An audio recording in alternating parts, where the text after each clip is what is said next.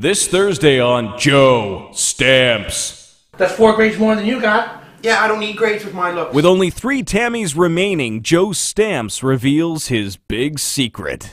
He's come on to this show thinking that one of you was going to come home with me to be the ultimate welfare woman, right? 40 weeks living large off the government, not having to work a scrap, right? Oh, that'll be fucking sweet. As if you'll ever win, bitch. You fuck off, you sleaze bagging, gaping cunt. Oh, quit interrupting him, would you? You let the man talk. Listen to you brown-nosing slut. Lick me. I don't lick assholes. That's not what I heard. Listen, I got something pretty important to say about the show here, alright? You thought that one of you would be coming home with me to be the ultimate welfare woman, right? Hold on. Don't tell me there's more than one of us coming home with you, because I don't do 3 ways. At least not with another woman.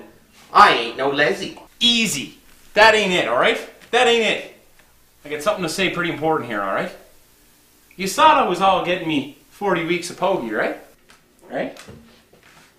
Well, I'm not.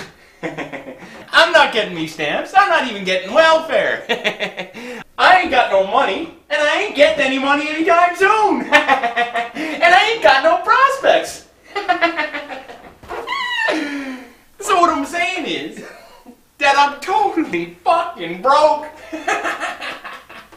So whichever of yous is going to be coming to shack up with me are going to be doing it out of love. Or whatever.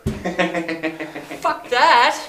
I let you take me home and feel me up and drink me wine. Because I thought you'd be taking me home for a fucking summer leisure.